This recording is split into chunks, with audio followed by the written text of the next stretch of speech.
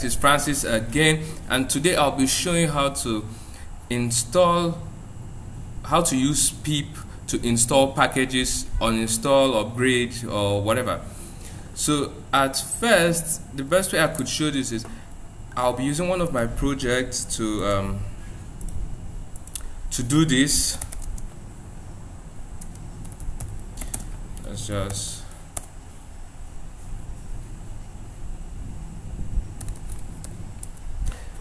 because I want to show you. Okay, now that is done, I want to show you something.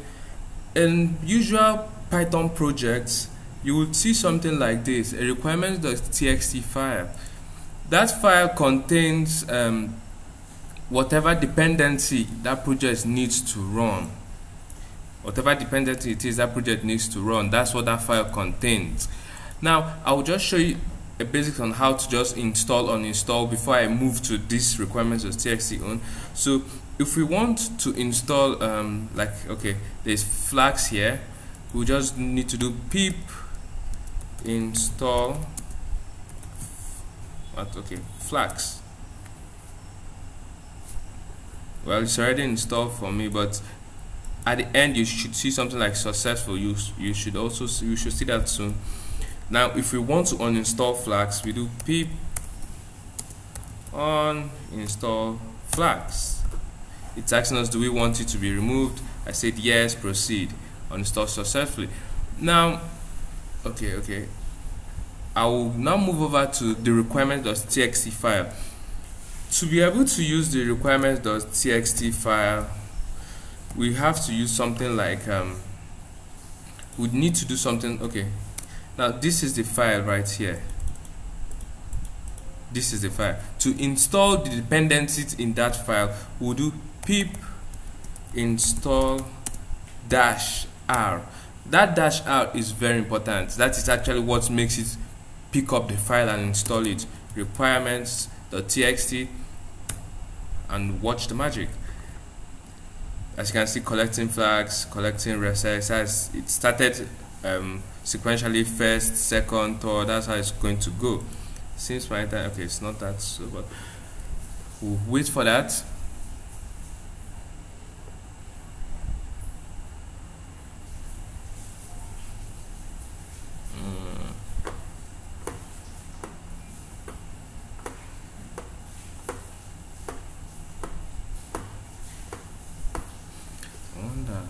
So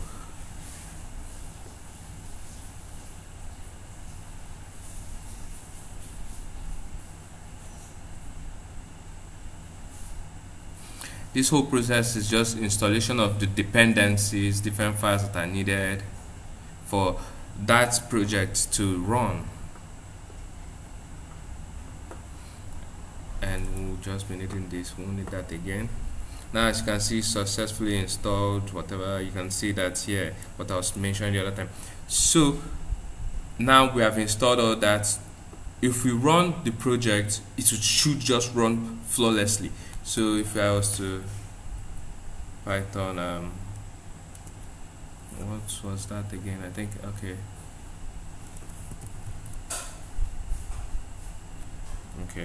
it does actually run. It does run without, as you can see, there's no error whatsoever. So if I was to uninstall all the files that I installed, you would see that it will give me an error. I'm going to do that now.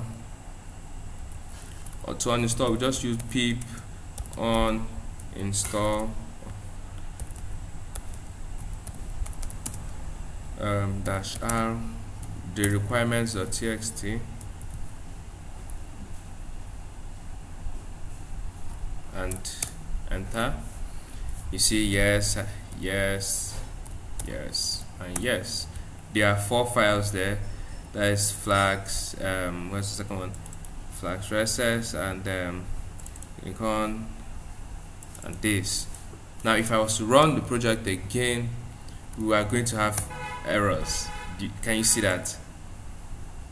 No model named flags, because I've uninstalled them.